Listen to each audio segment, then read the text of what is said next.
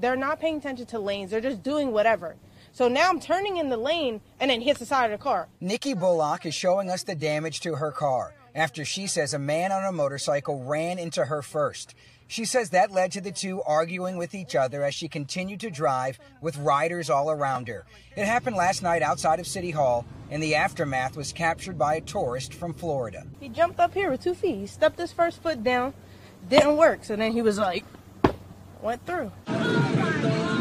In the video, you see the man climb on the car and jump through the back windshield. A gun fell out of his waist, and he quickly aimed it at Bullock as she stared down the barrel of that firearm. So the guy points the gun at you, and what? You didn't even flinch.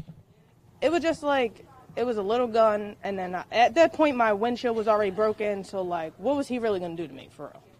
So I just started going off. She wouldn't back down at all with her girlfriend and girlfriend's 2 young kids inside the car. The rider would headbutt Bullock, who responded by knocking over the motorcycle. At the end of the video, you see her carrying one of the children. I'm just grateful that my kids are okay. There's not a scratch on them. It was just the simple fact that I had kids in the car. That's why I jumped out like that. That's why I reacted like that. It was just to protect them, honestly. Thanks for watching. Stay updated about breaking news and top stories on the NBC News app or follow us on social media.